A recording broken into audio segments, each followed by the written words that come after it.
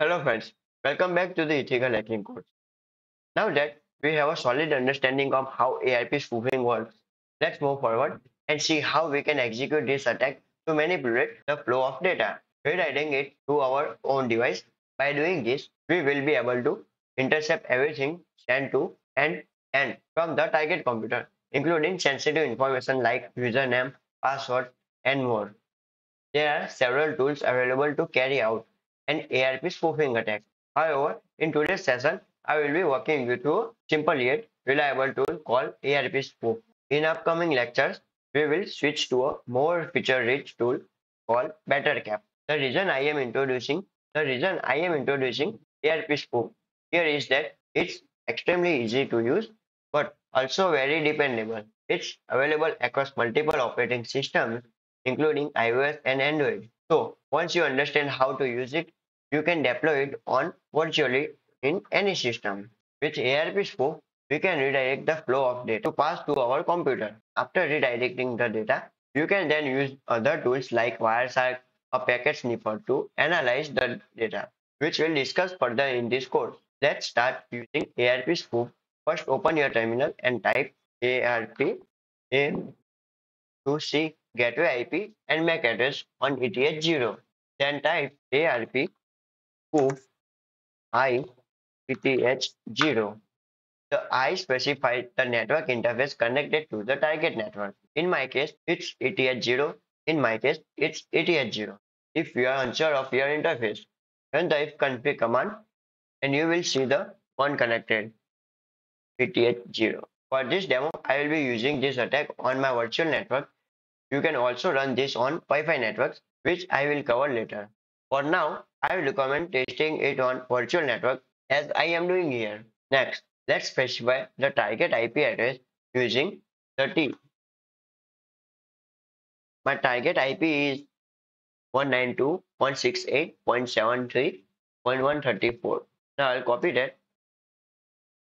and paste here. You will also need to provide the gateway IP address, which is 192.168.73.2. So I'll write here 192.168.73.2. This will trick the target into believing that I am the router. Now I clear the screen and also run the same command.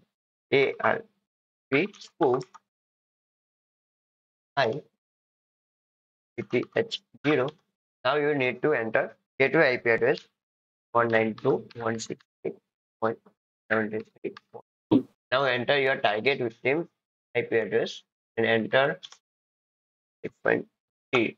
Now enter your target IP address, which is 192.168.73.134. We will run the ARP spoof command twice. First, to fool the victim into thinking we are the router, and second, to trick the router into believing we are the victim. Now I will run the command here and here.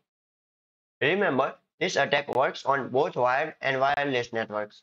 Here, I am using a virtual wired network, but the same approach applies to Wi-Fi networks. If you want to target a wireless network, you need to connect a wireless adapter to your Kali machine and follow the same process. After executing the commands, go to the target machine and run ARPA. ARPA. You will notice the MAC address of the router has changed to the match the MAC address of my Kali machine. You can also verify with old MAC address.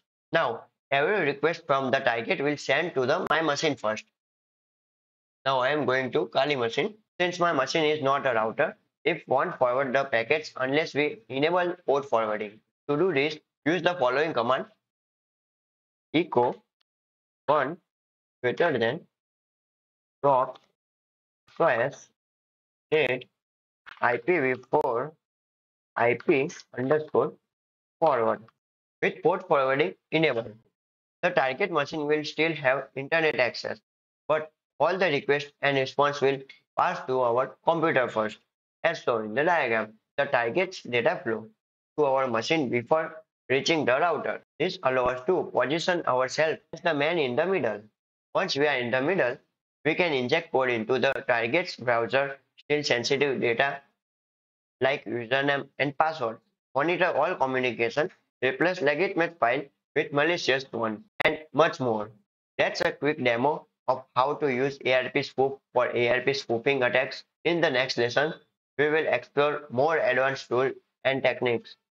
Stay tuned.